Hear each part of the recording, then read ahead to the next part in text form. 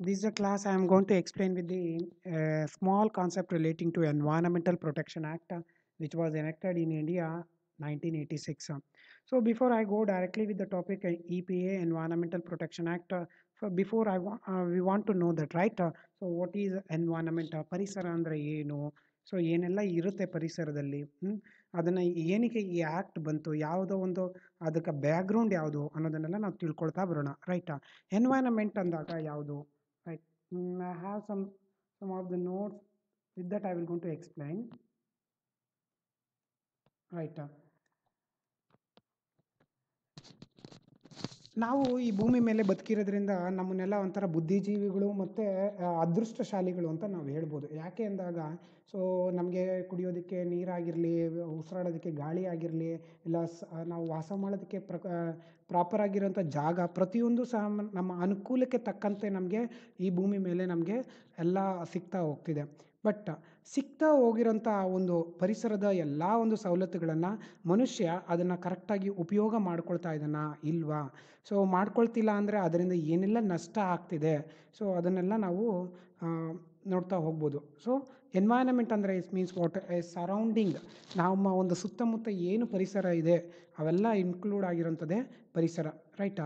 A man is lucky to have the nature and enjoy the benefit of the nature contribution like air, water and earth and so on. With this base, he started to creating many things in order to fulfill the needs and basic requirement.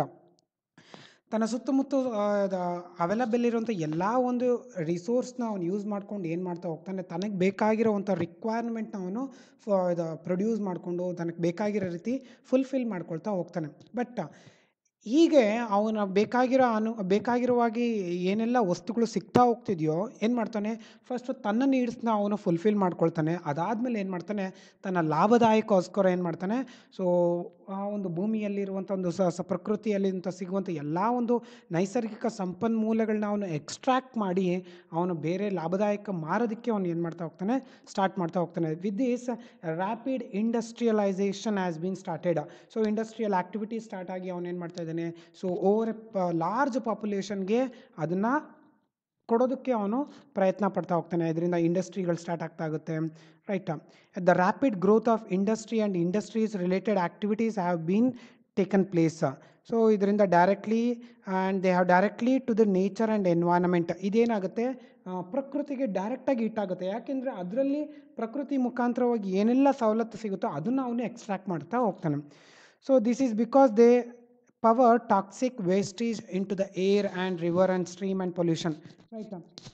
ಏನು ಇವನ್ನೆಲ್ಲ ಬೇಕಾಗಿರುವಂಥ ಒಂದು ಎಲ್ಲ product ಅಥವಾ ಬೇಕಾಗಿರುವಂಥ ಎಲ್ಲ ಒಂದು element ನೀವು ತಗೊಳ್ತಾ ಹೋಗ್ತಾನೋ ಅದನ್ನ ಪ್ರೊಡ್ಯೂಸ್ ಮಾಡ್ತಾ ಅದರಿಂದ ಬರ್ತಾ ಇರೋಂಥ ಒಂದು ಸಬ್ಸ್ಟ್ಯಾನ್ಸಸ್, ವೇಸ್ಟೇಜ್ ಸಬ್ಸ್ಟ್ಯಾನ್ಸಸ್ ಏನಿದೆಯೋ ಅದನ್ನು ಏನು ಮಾಡ್ತಾನೆ, ಮತ್ತೆ ಎನ್ವೈರ್ನಮೆಂಟ್ಗೆ ಅವನು ಮತ್ತೆ ಅದನ್ನು ಬಿಡ್ತಾ ಹೋಗ್ತಾನೆ. So that is what we called environmental pollution. So in order to protect all these, so government come up with a step, so that he has to introduce with the Environmental Protection Act 19 in the year of 1986. But we will go ಇದೊಂದೇ ಅಲ್ಲ, immediate ಕಾಸ್ ಅನ್ನೋದು ಒಂದು ಬರ್ತಾ ಹೋಗುತ್ತೆ. So ಅದನ್ನು immediate cause for the enact of the environmental protection act 1986 was, that is the Bhopal tragedy. So that is in 1984, in the state of Madhya Pradesh, Bhopal is what, that is a district, capital city of the Madhya Pradesh. In such city one disaster has been taken place in the night of December 3rd, 1984. So this is the immediate cause for the Indian government to enact the Environmental Protection Act. What exactly this is Bhopal disaster 1984 means? Here in this Bhopal place, there is a Union Carbide India Limited, UCIL, ಒಂದು pesticides ಇಂಡಸ್ಟ್ರಿನ ಅವರು establish ಮಾಡಿರ್ತಾರೆ. Pesticides ಇದು chemical ಅಂದರೆ ಕೀಟನಾಶಕಗಳನ್ನ ಕೊಲ್ಲೋದಕ್ಕೆ ಅವ್ರು ಏನು ಮಾಡ್ತಾ ಇರ್ತಾರೆ, ಕೆಮಿಕಲ್ನ ತಯಾರು ಮಾಡ್ತಾ ಹೋಗ್ತಾರೆ. ತಯಾರು ಮಾಡೋಂಥ ಪ್ಲ್ಯಾಂಟ್ನ ಅವ್ರು ಎಸ್ಟಾಬ್ಲಿಷ್ ಮಾಡಿರ್ತಾರೆ. ಬಟ್ ಪೆಸ್ಟಿಸೈಡ್ಸ್ನ ಅವರು ಇದನ್ನೆಲ್ಲ ತಯಾರು ಮಾಡಬೇಕಂದಾಗ ಹಾರ್ಮ್ಫುಲ್ ಕೆಮಿಕಲ್ಸ್ನ ಇವರು ಯೂಸ್ ಮಾಡ್ತಾ ಹೋಗ್ತಾರೆ. ಆ ಹಾರ್ಮ್ಫುಲ್ ಕೆಮಿಕಲ್ ಯಾವುದು ಅಂದಾಗ ಮೀಥೈಲ್ ಐಸೋಕ್ಲೇನೇಟ್ MIC ಗ್ಯಾಸ್ ಅಂತ ಕರಿತಾರೆ. ಇದನ್ನು ಯೂಸ್ ಮಾಡ್ಕೊಂಡು ಅವ್ರು ಏನು ಮಾಡ್ತಾರೆ, ಈ ಕೆಮಿಕಲ್ನ ಅವರು ಪ್ರೊಡ್ಯೂಸ್ ಮಾಡ್ತಾ ಹೋಗ್ತಾರೆ. In the day of the December 3rd, 1984 ಈ ಕೆಮಿಕಲ್ ಏನಾಗುತ್ತೆ, ಎಕ್ಸ್ಪ್ಲಾಯ್ಡ್ ಆಗುತ್ತೆ. ಮೀನ್ಸ್ ಆ ಟ್ಯಾಂಕ್ ಏನಿರುತ್ತೋ ಆ ಟ್ಯಾಂಕಿಂದ ಆ ಗ್ಯಾಸ್ ಅನ್ನೋದು ಆಚೆ ರಿಲೀಸ್ ಆಗುತ್ತೆ. ಹೇಗೆ ರಿಲೀಸ್ ಆಗುತ್ತೆ ಅಂದರೆ, ಆ gas full container full close ಆಗಿರುತ್ತೆ. ಎಲ್ಲೋ ಒಂದು ಸ್ಮಾಲ್ ಒಂದು ಹೋಲ್ ಮುಖಾಂತರ ಒಂದು ವಾಟರ್ ಅದರೊಳಗಡೆ ಏನಾಗುತ್ತೆ ಎಂಟರ್ ಆಗುತ್ತೆ. ತುಂಬ ಹೀಟ್ ಜನ್ರೇಟ್ ಆಗೋಂಥ ಗ್ಯಾಸ್ ಒಳಗಡೆ ವಾಟರ್ ಇದು ಒಳಗಡೆ ಹೋದಾಗ ಅದೇನಾಗುತ್ತೆ, ಒಂದೇ ಸಮಯ ಏನಾಗುತ್ತೆ, ಅದು ಎಕ್ಸ್ಪ್ಲೋಡ್ ಆಗುತ್ತೆ. ಎಕ್ಸ್ಪ್ಲೋಡ್ ಆಗಿರೋದ್ರಿಂದ ಆ ಒಂದು ಲಿಕ್ವಿಡ್ ಗ್ಯಾಸ್ ಅಂತೂ ಎಂಟೈರ್ ಎನ್ವೈರನ್ಮೆಂಟ್, ಸರೌಂಡಿಂಗ್ ಎನ್ವೈರನ್ಮೆಂಟ್ ಪೂರ್ತಿ ಅದೇನಾಗ್ತಾ ಹೋಗುತ್ತೆ, ಹರಡ್ಕೊಳ್ತಾ ಹೋಗುತ್ತೆ. ರೈಟಾ? ಈ ಹರಡ್ಕೊಳ್ತಾ ಹೋಗಿರೋದ್ರಿಂದ ಏನಾಗುತ್ತೆ, ಸರೌಂಡಿಂಗ್ ಇರೋಂಥ ಒಂದು 2 to 3 ಕಿಲೋಮೀಟ್ರ್ ಪೂರ್ತಿ ಎಲ್ಲ ಎನ್ವೈರನ್ಮೆಂಟ್ ಪೊಲ್ಯೂಟ್ ಆಗಿ ಅದರಿಂದ ಎಷ್ಟೋ ಜನ ಸಾವಿಗೀಡಾಗ್ತಾರೆ. ಈಗಲೂ ಸಹ number of people are injured with the disaster, that is a Bhopal gas disaster. So with that estimate vary on the death toll, official immediately death toll was 2259. Immediate ಆಗಿ 2000 ಚಿಲ್ಲರೆಯಷ್ಟು ಜನ ಏನಾಗ್ತಾರೆ, ತೀರೋಗ್ತಾರೆ. ನಾವು also lakhs together people are ಇಂಜೂರಿಂಗ್ with the gas tragedy. Even the people who are burning there, they are come up with the physical handicapped, right? You can see still the survivor from the Bhopal gas tragedy. Bhopal 1984 world worst industrial disaster. ವರ್ಲ್ಡಲ್ಲೇ ಅತ್ಯಂತ ತುಂಬ cruel ಆಗಿರುವಂಥ industrial disaster ಅಂತ ಕರಿಬೋದು. ಯಾಕೆ ಅಂದಾಗ ಅವನ ಒಂದು ನಿರ್ಲಕ್ಷ್ಯತೆಯಿಂದ, means ಆ ಒಂದು ಪ್ಲ್ಯಾಂಟಲ್ಲಿ ಆಗಿರುವಂಥ ನಿರ್ಲಕ್ಷ್ಯತೆಯಿಂದ ಏನಾಗಿದೆ, ಎನ್ವೈರನ್ಮೆಂಟ್ಗೆ ದೊಡ್ಡ ಹೊಡೆತ ಬಿದ್ದು ಸೊ ಎಷ್ಟೋ ಜನ ತೀರೋಗಿರ್ಬೋದು. ಸೊ ಮತ್ತು ಈಗಲೂ ಸಹ ಅಲ್ಲಿ ಎಷ್ಟು ಜನ ಇದ್ದಾರೋ ಅವರೆಲ್ಲ ದಟ್ ಈಸ್ ವಾಟ್ ಹ್ಯಾಂಡಿಕ್ಯಾಪ್ ಆಗಿ ಹುಡ್ತಾ ಇದ್ದಾರೆ. ಅಲ್ಲಿ ಯಾವುದೇ ರೀತಿ ಆ ಒಂದು ಏರಿಯಾದಲ್ಲಿ ಯಾವುದೇ ರೀತಿ ಬೆಳೆ ಬೆಳೆಯೋಕ್ಕಾಗ್ತಿಲ್ಲ. ಪೂರ್ತಿ ಮಣ್ಣೆಲ್ಲ ನಾಶ ಆಗೋಗಿದೆ. ಪೂರ್ತಿ ಎಲ್ಲ ವಿಷ ಅನಿಲಯುಕ್ತವಾಗಿ ಅಂತ ಒಂದು ಸರೌಂಡೆಡ್ ಪ್ಲೇಸ್ ಆಗಿದೆ. ರೈಟಾ? Still they want the justice. People are fighting for there justice because the government they have not given the proper justice for the people. ಯಾರು ಸಫರ್ ಆಗಿದ್ರು ಅವ್ರಿಗೆ ಕರೆಕ್ಟಾಗಿರುವಂಥ ಒಂದು ರೆಮಿಡೀಸ್ನ ಅವರು ಕೊಡಲಿಲ್ಲ. ದಟ್ ಈಸ್ ಭೂಪಾಲ್ ಡಿಸಾಸ್ಟರ್ 1984 ಆಗಿದೆ. The suffering continuous. ಈಗಲೂ ಸಹ ಅವ್ರು ಏನಾಗ್ತಿದ್ದಾರೆ, ಸಫರ್ ಆಗ್ತಿದ್ದಾರೆ. Still they have to struggle. ಇನ್ನೂ ಸ್ಟ್ರಗಲ್ ಆಗ್ತಾನೇ ಇದ್ದಾರೆ. ಸೊ ಇದಕ್ಕೊಂದು ಚಿಕ್ಕ ಒಂದು ವಿಡಿಯೋ ನಾನು ನಿಮಗೆ ಪ್ಲೇ ಮಾಡ್ತೀನಿ. ಅದರಿಂದ ನೋಡಿ ನೀವೊಂದು ತಿಳ್ಕೊಳ್ಬೋದು ಯಾವ ರೀತಿ ಭೂಪಾಲ್ ಟ್ರ್ಯಾಜಿಡಿ ಆಗಿದೆ ಅಂತ.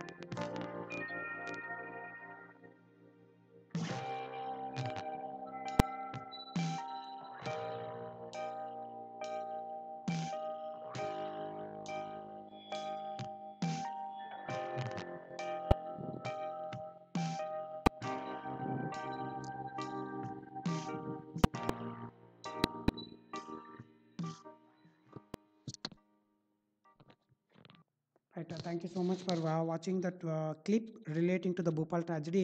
See, ನೀವು ನೋಡಿದಾಗೆ ಈ ಕ್ಲಿಪ್ಪಲ್ಲಿ ನೋಡಿದಾಗೆ ಯಾವ ರೀತಿ ಅದು ಟ್ರಾಜಿಡಿ ಆಗಿದೆ, ಅದರಿಂದ ಎಷ್ಟು ಜನ ಸಫರ್ ಆಗಿದ್ದಾರೆ, ಅದರಿಂದ ಎಷ್ಟು ಜನ ತೀರೋಗಿದ್ದಾರೆ, ಮೀನ್ಸ್ ಇಮಿಡಿಯೇಟ್ ಆಗಿ more than 1,000, right, nearly 2,500 plus 3,500 people have been immediately died with the gas release in the environment, and moreover with the subsequent years more than 16,000 people have been died, and whatever the people have suffered with that, and again moreover, government to file na case ಮಾಡಿಸ್ಕೊಳ್ಳುತ್ತೆ, ಎಲ್ಲ ರೀತಿ ಎಕ್ಸ್ಟ್ರಾಡಕ್ಷನ್ ನಡೆಯುತ್ತೆ. But ಕೊನೆಯದಾಗಿ ಜನಗಳಿಗೆ ತಲುಪಿರುವಂಥ ಒಂದು ಪರಿಹಾರ amount ತುಂಬ ತೀರಾ ಕಮ್ಮಿ ಆಗುತ್ತೆ. ಅವನೇನು ಮಾಡ್ತಾನೆ, ಚೇರ್ಪರ್ಸನ್ನು ಇಲ್ಲಿಂದ ವಾಪಸ್ಸು ಅಮೇರಿಕಾಗೆ ಹೋಗ್ಬಿಡ್ತಾನೆ, ರೈಟಾ.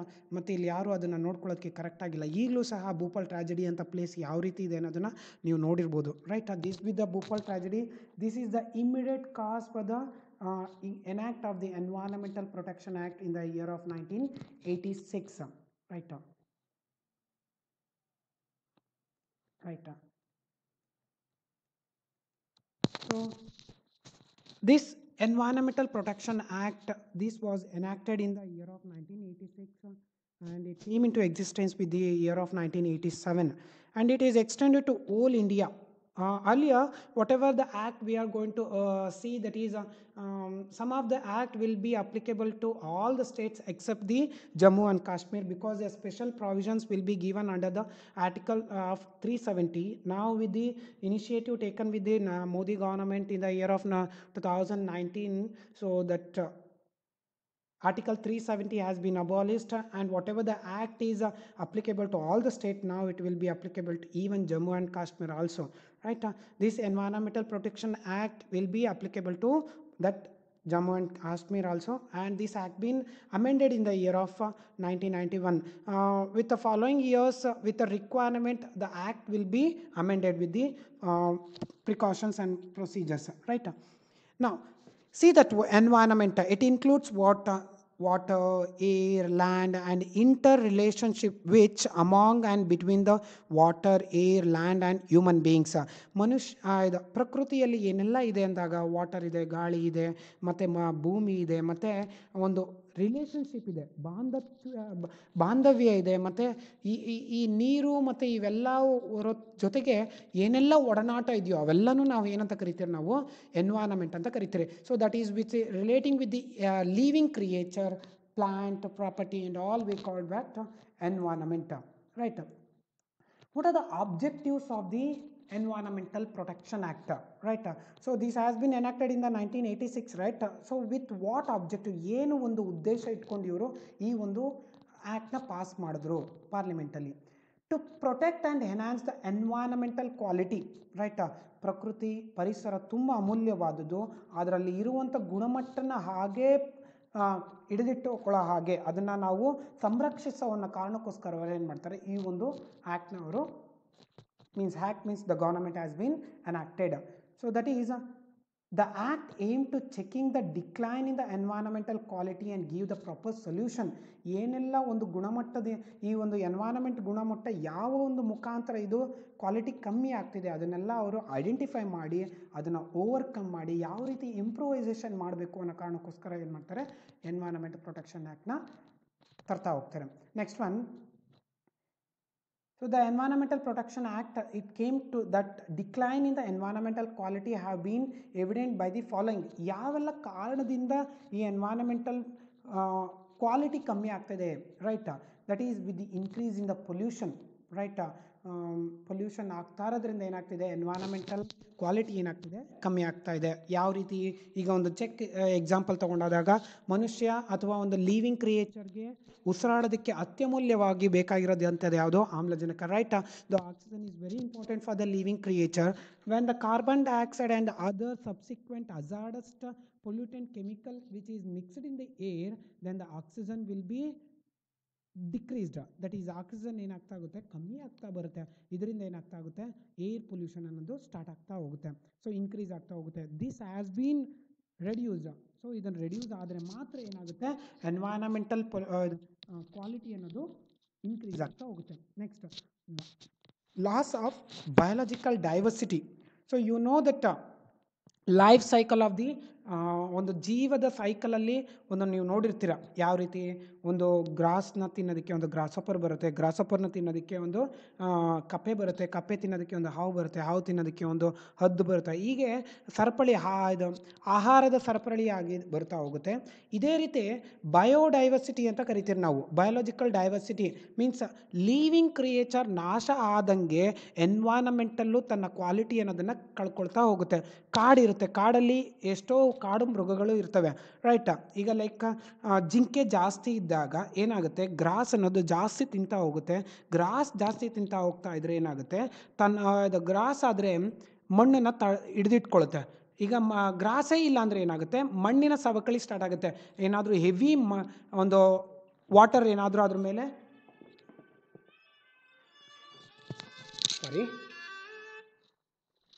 ಹೆವಿ ವಾಟರ್ ಏನಾದರೂ ಫ್ಲೋ ಆದರೆ, ಸೊ ಫ್ಲೋ ಆದರೆ ಮಣ್ಣೇನಾಗುತ್ತೆ, ಮಣ್ಣಿನ ಸವಕಳಿ ಆಗುತ್ತೆ. ಮಣ್ಣು ಸವಕಳಿ ಆದರೆ ಏನಾಗುತ್ತೆ, ಅಲ್ಲಿರುವಂಥ quality of soil will be ಹೋಗ್ತಾ ಹೋಗುತ್ತೆ. ಈ ಕಾರಣಕ್ಕೋಸ್ಕರ ಏನಾಗುತ್ತೆ, ಈಗ ಇದು ಜಿಂಕೆ ಜಾಸ್ತಿ ಆದಷ್ಟು ಏನಾಗುತ್ತೆ, ಗ್ರಾಸ್ನ ತಿನ್ನೋದಕ್ಕೆ ಸ್ಟಾರ್ಟ್ ಆಗುತ್ತೆ. ಸೊ ಗ್ರಾಸ್ ಕಮ್ಮಿ ಆದಷ್ಟು ಈ ರೀತಿ ಪ್ರಾಬ್ಲಮ್ ಆಗುತ್ತೆ. ನೆಕ್ಸ್ಟ್ ಇದನ್ನು ಕಂಟ್ರೋಲ್ ಮಾಡೋದಕ್ಕೆ ಏನಾಗುತ್ತೆ, ಸೊ ಟೈಗರ್ ಏನು ಮಾಡುತ್ತೆ, ತಿಂತಾ ಹೋಗುತ್ತೆ. ಈ ರೀತಿ ಬಯಾಲಜಿಕಲ್ ಡೈವರ್ಸಿಟಿ ಕಂಟ್ರೋಲ್ ಆಗ್ತಾ ಹೋಗುತ್ತೆ. ಸಪೋಸ್ ಮೀನ್ಸ್ ಕ್ರೂರ ಮೃಗಗಳು ಜಿಂಕೆನ ತಿಂದೇನೆ ಇದ್ದಾಗ, ಸೊ ಜಿಂಕೆ ಜಾಸ್ತಿ ಆದಾಗ ಈ ರೀತಿ ಡೈವರ್ಸಿಟಿ ಮೀನ್ಸ್ ಈ ಎಕಲಾಜಿಕಲ್ ಇಂಬ್ಯಾಲೆನ್ಸ್ ಕ್ರಿಯೇಟ್ ಆಗ್ತಾ ಹೋಗುತ್ತೆ, ರೈಟಾ. Next, excessive concentration of harmful chemical in atmosphere, ರೈಟಾ. ಏನು ಕೆಮಿಕಲ್, ರೈಟಾ, ಇಮ್ಮಿಡಿಯೇಟ್ ರಿಸಲ್ಟ್ ಬೇಕು ಅಂತ ನಾವೇನು ಮಾಡ್ತಾ ಹೋಗ್ತೀರಿ, ಕೆಮಿಕಲ್ನ ನಾವು ಯೂಸ್ ಮಾಡ್ತಾ ಹೋಗ್ತೀರಿ, ರೈಟಾ. ಎಕ್ಸಾಂಪಲ್ ನಮ್ಮ ಹಲ್ಲೆ ತೊಗೊಳ್ಳೋಣ. ಆಗಿನ ಕಾಲದಲ್ಲೆಲ್ಲ ಬೇವಿನ ಕಡ್ಡಿಲಿ ಯೂಸ್ ಮಾಡ್ತಿದ್ರು. ಸೊ ಆವಾಗ ಏನಾಗ್ತಿತ್ತು, ಎನ್ವೈರನ್ಮೆಂಟಲ್ ಫ್ರೆಂಡ್ಲಿ ಆಗಿರುವಂಥ ಒಂದು ಯೂಸ್ ಮಾಡಿಕೊಂಡು ನಾವು ನಮ್ಮ ಆರೋಗ್ಯನ ಕಾಪಾಡ್ಕೊಳ್ತಿದ್ರಿ. ಬಟ್ ಈಗ number of chemical product have been introduced in the market that we are even I am also using that for the instant result. ಇಮಿಡಿಯೇಟಾಗಿ ರಿಸಲ್ಟ್ ಬೇಕು ಅನ್ನೋದಕ್ಕೋಸ್ಕರ ನಾವು ಯೂಸ್ ಮಾಡ್ತಾ ಹೋಗ್ತಿದ್ದೀರಿ. ಅದೇ ರೀತಿಯೇ ನಾವೇನು ಮಾಡಿದ್ದೀರಿ, ಪೊಲ್ಯೂಟ್ ಮಾಡ್ತಾ ಹೋಗ್ತಿದ್ದೀರಿ. ಯಾವುದೋ ಎನ್ವೈರನ್ಮೆಂಟಲ್ಲಿ ಎಕ್ಸಸ್ ಆಗಿ ಹಾರ್ಮ್ಫುಲ್ ಕೆಮಿಕಲ್ನ ಯೂಸ್ ಮಾಡ್ಕೊಳ್ತಾ ಏನು ಮಾಡ್ತಿದ್ದೀರಿ, ಎನ್ವೈರನ್ಮೆಂಟ್ನ ನಾವು ಪೊಲ್ಯೂಟ್ ಮಾಡ್ತಿದ್ದೀರಿ. In order to control that this act bin in what enacted. Next, growing risk of environmental accident. ಎನ್ವೈರನ್ಮೆಂಟಲ್ಲಿ ತುಂಬ ಆಕ್ಸಿಡೆಂಟು ಆಗ್ತಾ ಹೋಗುತ್ತೆ. ದಟ್ ಈಸ್ ನ್ಯಾಚುರಲ್ ಆಕ್ಸಿಡೆಂಟ್ ಆಗಿರ್ಬೋದು, ಮ್ಯಾನ್ ಮೇಡ್ ಆಕ್ಸಿಡೆಂಟ್ ಆಗಿರ್ಬೋದು. ಇದನ್ನು ಕಂಟ್ರೋಲ್ ಮಾಡೋದಕ್ಕೆ ಅವ್ರು ಏನು ಮಾಡಿದ್ದಾರೆ, ಈ ಆ್ಯಕ್ಟ್ನ ಅವರು ಎನಾಕ್ಟ್ ಮಾಡಿದ್ದಾರೆ. To establish an authority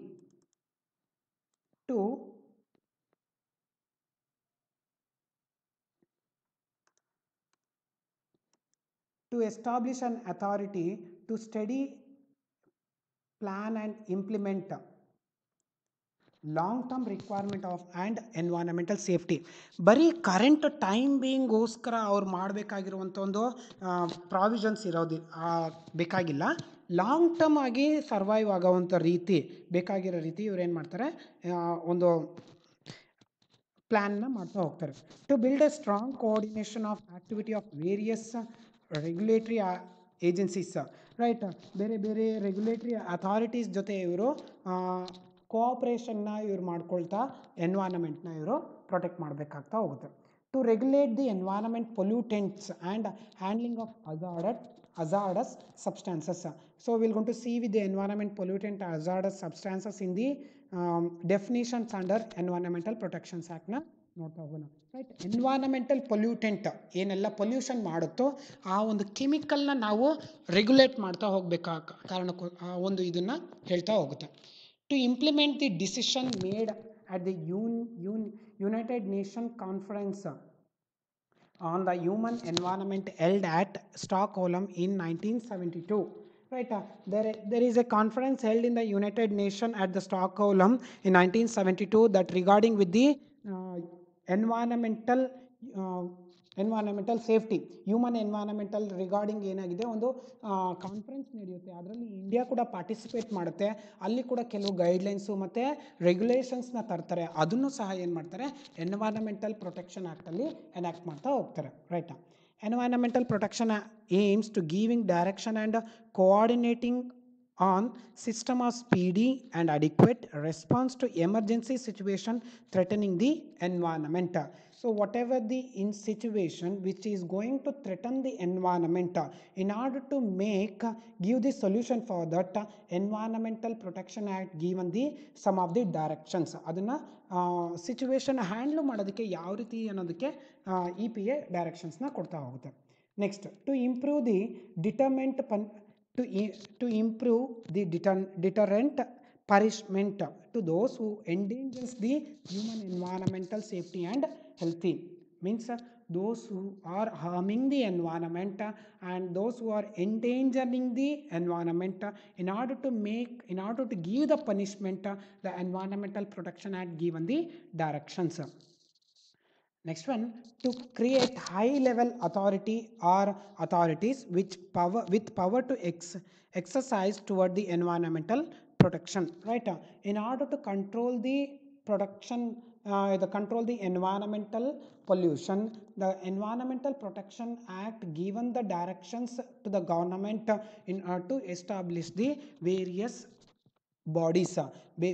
ಬಾಡೀಸ್ನ establish ಮಾಡಿ ಅದರಲ್ಲಿ ಕೆಲವರಿಗೆ ಅಥಾರಿಟೀಸ್ನ ಕೊಟ್ಟು ಎನ್ವೈರನ್ಮೆಂಟ್ನ ಕಂಟ್ರೋಲ್ ಮಾಡೋದಕ್ಕೆ ಪವರ್ಸ್ನ ಕೊಡ್ತಾ ಹೋಗುತ್ತೆ. To cover all the problem relating to environment, so what ever the issues relating to the environment, that will be fall under the environmental protection act. Next one, to laying down the procedure and safe guard for the handling of hazardous substances. So ನಾವು we are in the modern era, right? ನಮಗೆ instant ಆಗಿ ಬೇಕಾಗಿರೋವಂಥ product ತುಂಬ ಇದೆ. ಅದನ್ನು produce ಮಾಡೋದಕ್ಕೆ government permission ಕೊಟ್ಟಿದ್ದಾರೆ, but at the time of the producing such product safety measures has to be taken carefully. ಅದಕ್ಕೆ guidelines ಆಗಿ ಎನ್ವೈರನ್ಮೆಂಟಲ್ ಪ್ರೊಟೆಕ್ಷನ್ ಆ್ಯಕ್ಟ್ ಕೊಡ್ತಾ ಹೋಗುತ್ತೆ, right? Here some of the legislation also have been enacted by the Indian government in relation to the environmental, right? That ಯಾವ್ದು ಬರುತ್ತೆ? Environmental Protection Act ಇದೆ. Next forest act 1927, ಕಾಡು right, ಕಾಡು ಬೆಳೆಸಿ ನಾಡು ಉಳಿಸಿ, right? Forest is the very much important for our living, right? So ಕಾಡು ಹೆಚ್ಚಾದಾಗ ಮರಗಳು ಜಾಸ್ತಿ ಇರುತ್ತೆ, ಮರಗಳು ಜಾಸ್ತಿ ಇದ್ದಾಗ ಆಕ್ಸಿಜನ್ ಜಾಸ್ತಿ ಬರುತ್ತೆ, ಆಕ್ಸಿಜನ್ ಜಾಸ್ತಿ ಇದ್ದಾಗ ಇಟ್ ವಿಲ್ ಗಿವ್ ದಟ್ ಒಂದು ಜಾಗ create ಮಾಡ್ಕೊಳುತ್ತೆ living ಕ್ರಿಯೇಟರ್ನ ಬದುಕೋದಕ್ಕೋಸ್ಕರ. Next, wild life protections act 1972, very very very important act which is LED on by the central government are the parliament, that is wild life protection act. ಕಾಡು ಸಂಪತ್ತು ದೇಶದ ಸಂಪತ್ತು, right?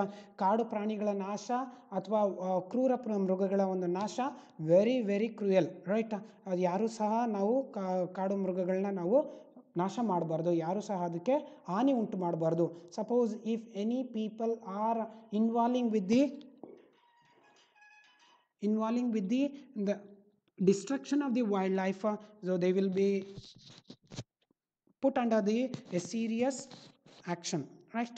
Biological Diversity Act that is 2002, Water Act 1974, Air Act 1981, the Batteries Rules Act 2001, and the last one, that is the ozone depletion substances rule 2000, right? A very much important concept, that is ozone depletion, right? You know that is a ultraviolet radius will be released from the sun, right? ಅದರ ಸನ್ನಿಂದ release ಆಗ್ತಾ ಹೋಗುತ್ತೆ ಭೂಮಿಗೆ. ಅದು ಡೈರೆಕ್ಟಾಗಿ ಏನಾದರೂ ಬಿದ್ದಾಗ ಮನುಷ್ಯನ ಮೇಲೆ ಆಗಿರ್ಬೋದು, ಪ್ರಾಣಿಗಳ ಮೇಲೆ ಆಗಿರ್ಬೋದು, ಗಿಡದ ಮೇಲೆ ಆಗಿರ್ಬೋದು, ಇದೇನಾದರೂ ಡೈರೆಕ್ಟಾಗಿ ಬಿದ್ದಾಗ ಸೊ ಏನಾಗುತ್ತೆ, ಸುಟ್ಟೋಗ್ತಾ ಹೋಗುತ್ತೆ, right? In order to protect the rays, ultraviolet radiation, the ozone layer has been there in the atmosphere. Ozone layer atmosphere ಅಲ್ಲಿ ಇದೆ. ಇದು thin layer which is there in the atmosphere which protect the ultraviolet radiusನ ಅದು protect ಮಾಡಿ ಆಮೇಲೆ ಆ ಒಂದು ಬೇಕಾಗಿರೋವಂಥ ಕಿರಣನ ಭೂಮಿಗೆ ಬಿಡ್ತಾ ಹೋಗುತ್ತೆ. ಬಟ್ ಈಗ ಕಾರ್ಬನ್ ಮೊನಾಕ್ಸೈಡ್ ಆಗಿರ್ಬೋದು, ಈ ರೀತಿ various hazardous substances chemical ಏರಲ್ಲಿ mix ಆಗಿ ಈ ಒಂದು ಓಝೋನ್ ಲೇಯರ್ ಏನಾಗ್ತಾ ಇದೆ, ದಟ್ ಈಸ್ ಓಝೋನ್ ಲೇಯರು ರಂಧ್ರಗಳು ಕ್ರಿಯೇಟ್ ಆಗ್ತಿದೆ. ನಾವು ಕಾರ್ಬನ್ ಮೊನಾಕ್ಸೈಡ್ ನೀವು ನೋಡಿರ್ತೀರ, ರೈಟ್? CO ಗ್ಯಾಸ್ ಇದು ಯಾವುದು ಏರ್ ಕಂಡೀಷನ್ ಯೂಸ್ ಮಾಡೋದಾಗಿರ್ಬೋದು, ಇಲ್ವಾ ಫ್ರಿಜ್ ಯೂಸ್ ಮಾಡೋದಾಗಿರ್ಬೋದು, ಇದರಿಂದ ಬರುವಂಥ ಒಂದು ಗ್ಯಾಸ್ ಏನಾಗುತ್ತೆ ಡೈರೆಕ್ಟಾಗಿ ಓಝೋನ್ ಲೇಯರ್ನ ಅದು ತೂತು ಮಾಡ್ತಾ ಹೋಗುತ್ತೆ. ಇದರಿಂದ ಏನಾಗುತ್ತೆ ಅಲ್ಟ್ರಾ ವೈಲೆಟ್ ರೇಡಿಯಸ್ಸು ಡೈರೆಕ್ಟಾಗಿ ಭೂಮಿ ಮೇಲೆ ಬಿದ್ದಾಗ ರೈಟ್ ಬೇರೆ ಬೇರೆ ರೀತಿಯಾದಂಥ ಒಂದು ತೊಂದರೆಗಳು ಕ್ರಿಯೇಟ್ ಆಗ್ತಾ ಹೋಗುತ್ತೆ. Next, we will going to see with the small concept. In the Environmental Protection Act, it consists with the 4 chapters and 26 sections. So first two chapter I will going to discuss, that is the a short title and the definition under Environmental Protection Act. ಯಾವ್ದೆಲ್ಲ definitions ಬರುತ್ತೆ? Environmental pollutant means any solid liquid or gaseous substances presence in such concentration as may be or tend to be injurious to environment. Very simple. ಯಾವುದಾದ್ರೂ ಒಂದು ಘನ ರೀತಿಯ ಅಥವಾ ಒಂದು gas ರೀತಿಯಲ್ಲಿ ಇದ್ದು ಅದು ಕಾನ್ಸಂಟ್ರೇಟ್ ಆಗಿ ಎನ್ವೈರನ್ಮೆಂಟ್ ಏನಾದರೂ ಅದು ಹಾನಿ ಮಾಡ್ತಿದ್ರೆ ಅದನ್ನು ನಾವೇನಂತ ಕರಿತೀರಿ? ಎನ್ವೈರನ್ಮೆಂಟಲ್ ಪೊಲ್ಯೂಟೆಂಟ್ ಅಂತ ಕರಿತೀರಿ. This environmental pollutant which is presented in the environmental, that is called as environmental pollution create ಆಗ್ತಾ ಹೋಗುತ್ತೆ. Next, handling. ಯಾವ ರೀತಿ ಅದನ್ನು ನಾವು ಉಪಯೋಗ ಪಡಿಸ್ಕೊಳ್ಬೇಕು ಅನ್ನೋದೇ handling. Right, handling is relation to any substances mean the manufacturing process, treatment, destruction, conversion, offering to sale, transfer or like of such substances. Next, hazardous substances means any substances or preparation by which reason of its chemical or psychochemical property or handling it's likely to cause harm to human being, other living creature, plant, microorganism property or the environment. hazardous substances ಅಲ್ಲೇ ಇದೆ ಭಯಾನಕರ ಇದು ಒಂದು ವಸ್ತು ಅಂತ substances. Right, ಯಾವೆಲ್ಲ ಒಂದು chemical product ಆಗಿರ್ಬೋದು, ಒಂದು ಬೇರೆ ಯಾವುದೋ ಒಂದು ವಸ್ತು ಎನ್ವೈರನ್ಮೆಂಟ್ ಏನಾದರೂ ಮಾಡಿದ್ರೆ ಅದನ್ನು ನಾವೇನಂತ ಕರಿತೀರಿ? ಹಜಾರ್ಡಸ್ ಸಬ್ಸ್ಟಾನ್ಸಸ್ ಅಂತ ಕರಿತಾ ಹೋಗ್ತೀರಿ. Next, occupier. Occupier in relation to any factory or premises means a person who has control over the affair of the factory or premises and included in relation to any substances, the person in possession of the substances. Occupier ಅದನ್ನು ಹಿಡಿದಿಟ್ಕೊಂಡಿರೋಂಥ ವ್ಯಕ್ತಿ ಅಂತ ಕರಿತೀರಿ. ಯಾರಿಗೆಲ್ಲ control ಇರುತ್ತೋ ಆ ಒಂದು relation, factory ಆಗಿರ್ಬೋದು, ಯಾವುದೋ ಒಂದು ರಿಲೇಟೆಡ್ ಆಗಿ. But when it comes to environmental protection ಬಂದಾಗ ಲೈಕ್ ಗವರ್ನಮೆಂಟು ಅಥವಾ ಒಂದು ಏಜೆನ್ಸಿ ಆಗಿರುವಂಥವ್ರಿಗೆ ಆಕ್ಯುಪೈರ್ ಅಂತ ಕರಿತಾ ಹೋಗ್ತೀರಿ. Right, next one is small concept, that is A types of pollution. You know that right, air pollution ಆಗಿರ್ಬೋದು, ವಾಟರ್ ಪೊಲ್ಯೂಷನ್ ಆಗಿರ್ಬೋದು, soil pollution ಆಗಿರ್ಬೋದು, noise pollution, marine pollution, nuclear pollution, and the last one is global warming.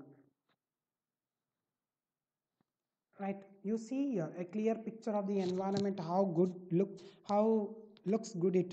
Right, this is the air pollution, water pollution, soil pollution, light pollution. Even light means environmentally ನಮಗೆ visible ಆಗಿರುವಂಥದ್ದು. Right, next one is the noise pollution. This is a picture which says that is a pollution which is caused for the environmental degradation. Right, Taj Mahal ಇದೆ, ಇಲ್ಲಿ ಪಕ್ಕದಲ್ಲೇ ನದಿ, ಯಮುನಾ ನದಿ ದಂಡೆ ಇದೆ. ಇದರಲ್ಲಿ ಎಷ್ಟೋ ರೀತಿಯಾದಂಥ ಪ್ಲಾಸ್ಟಿಕ್ ಆಗಿರ್ಬೋದು, ಹಜಾರ್ಡಸ್ ಸಬ್ಸ್ಟಾನ್ಸಸ್ ಎಲ್ಲ ಇದರಲ್ಲಿ ಮಿಕ್ಸ್ ಆಗಿ ಈ ಒಂದು ಚೆನ್ನಾಗಿರುವಂಥ ಒಂದು ಮಾನ್ಯುಮೆಂಟ್ ಕೂಡ ಏನಾಗ್ತಿದೆ, ಡೆಸ್ಟ್ರಾಯ್ ಆಗ್ತಾ ಹೋಗ್ತಿದೆ. Finally, so what we have to say, that is restore and protect. Environment is very much important for the human being. We have to restore it and we have to protect it and we have to give it for our future generation. That is what we call sustainability development. Proper utilization of the environmental resources for the current generation, and again we have to give it for the future generation also. For this we have noticed with one famous quote given by the Mahatma Gandhi ji. Earth provide enough to satisfy the human needs but not his greeds. ಮಾನವನ ಒಂದು ಎಲ್ಲ ಆಸೆಗಳನ್ನ ಪೂರೈಸೋದಕ್ಕೆ ಪ್ರಕೃತಿ ಎಲ್ಲ ರೀತಿ ಕೊಡುತ್ತೆ, but ಅವನ ಒಂದು ದುರಾಸೆಗಲ್ಲ ಅನ್ನೋದನ್ನು ಒಂದು ಮಹಾತ್ಮ ಗಾಂಧೀಜಿಯವರು ಒಂದು ಕೋಟ್ನ ಕೊಟ್ಟಿದ್ದಾರೆ.